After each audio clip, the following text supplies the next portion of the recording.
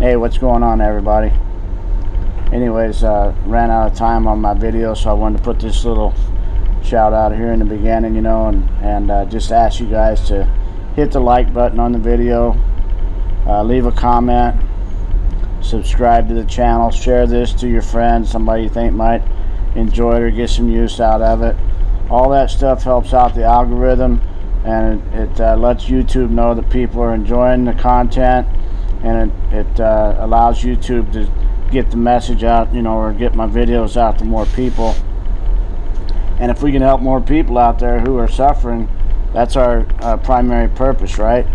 So I'm just here to try and do my part and make some videos, get them uploaded to the internet. Maybe somebody sees it today, maybe somebody sees this in 10 years and it helps them out then. So anyways, I'm doing my part. I just ask you guys to help out a little bit. Hit the like button, leave a comment. You know, it's real simple. Everything's free. It just takes a minute of your time.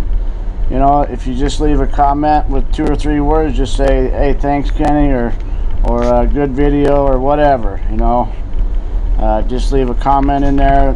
Let it help out the algorithm and get the message out to more and more people. You're going to see that I forgot my Living Sober book. Today we're in Drop the Rock talking about the 6th step. And I hope you enjoy the content. And we'll be back on Living Sober on the next one. Thanks a lot, guys. God bless. Hey, what's going on, everybody? Well, I made a little bit of a mistake tonight. I was coming down to my Wednesday night meeting, Budline. And I thought I grabbed my Living Sober book, but I grabbed Drop the Rock. I'm outside here on the bench just now and I'm going to start reading, and I realized I brought the wrong book, but this video is coming out tomorrow morning, so I need to get something up there. I opened up to page 25 and Drop the Rock. We're working on step 6. It says, Prayer is a Special Time by Chris. Alright, prayer is a special time I share with God. Prayer is the means I use to talk with God and to listen as God communicates with me. When I pray, I become still and quiet, and I quiet any unrest within me. I reaffirm my oneness with my higher power, and I find the answers I seek. I do not limit my prayers to a certain time or a particular place. Whenever a small success enters my life or a moment of joy illuminates my day, I silently thank God for those blessings. Every time I affirm God as the source of my good and give thanks for the many channels through which it comes, I am praying to God.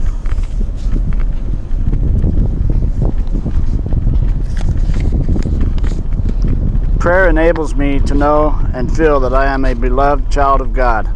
I am needed because I can be an expression of good in the world. I am a useful person. Alright, now I'm just going to go into learn how to meditate. Meditation and prayer are traditionally discussed in the 11th step, but we can put them to use here if we choose. Those in the program for a while realize that the steps are synergistic, and that after a while they will be practicing parts of one with many others, all at the same time. Meditation is a practice that can be utilized throughout the whole program. Meditation is mostly about listening and quieting our mind. So just take a quiet time. Although not much is said in the big book or the 12 and 12 about how to meditate, we are instructed to practice and become intuitive to the presence of God. We practice meditation as a discipline in our own way until we have made it a regular part of our routine. Some members benefit by reading books about meditation and its methods. Others have attended classes in their local community college, yoga center, or church. Just as with prayer and other positive disciplines in recovery, the benefits of meditation only become apparent through practice. In using meditation for the 6th step, a form of contemplation can be used. Taking a single word or thought and letting it run through our mind can be very revealing. Take, for example, the word surrender. We may start by repeating the word in our mind over and over. Surrender, surrender, surrender, surrender. Give up, release, let go. Surrender, peace, renewal, surrender, vulnerable, open, surrender, surrender, strength, change, higher power, surrender. We can keep the string of thoughts going for a while, probably no more than 5 minutes to start, as we do our regular morning or evening routine of prayer and meditation. Prayer is seeing answers and direction in life. Meditation is listening for answers from a higher power and developing the ability within ourselves to accept the answers. Reflection is the study of ways to turn the answers we get from prayer and meditation into action. Reflection is the study of meaning and uses of the 12 steps. It is not a snap judgment. It requires consideration of the pros and cons of our possible choices and determination of what directions we will take to give us the best results. The program of spirituality, from prayer to meditation to reflection, is active, not passive. It is taking part in the joy of putting the results of prayer and meditation into action. We learn through times of quiet reflection to work into our lives the answers our higher power has given us as a result of our prayer and meditation. Prayer, meditation, and reflection will also give us awareness of our particular forms of resistance. This knowledge lets us know how we are doing it wrong, such as finding out our shoelaces aren't tied together so we can tie them. In this type of contemplation, a new awareness and focus will arise. If we are uncomfortable with traditional meditation and prayer, we may try learning some simple practices of quieting the mind and gaining concentration. We use our intuition and sense of higher purpose to find a comfortable method to practice becoming entirely ready.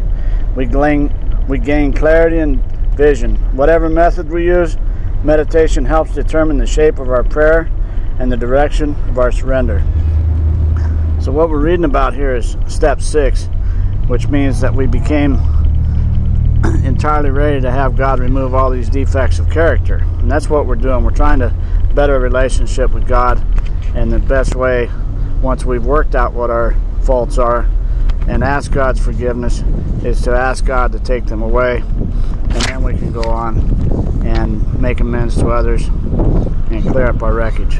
Alright guys, hit that like. It's easy, it's free, it helps out. Subscribe if you're not already subscribed. Leave a comment, share.